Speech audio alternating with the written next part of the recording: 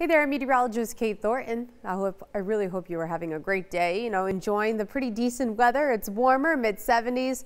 We're ending our day mostly sunny as well, so pretty nice.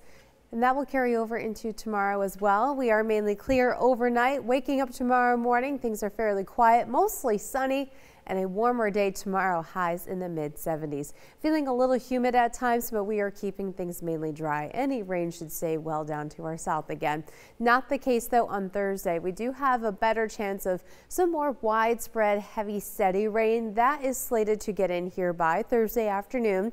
We'll likely have some pretty gusty winds behind that on Friday. We do dry out. We're cooler, around 70, but at least this weekend looks fantastic.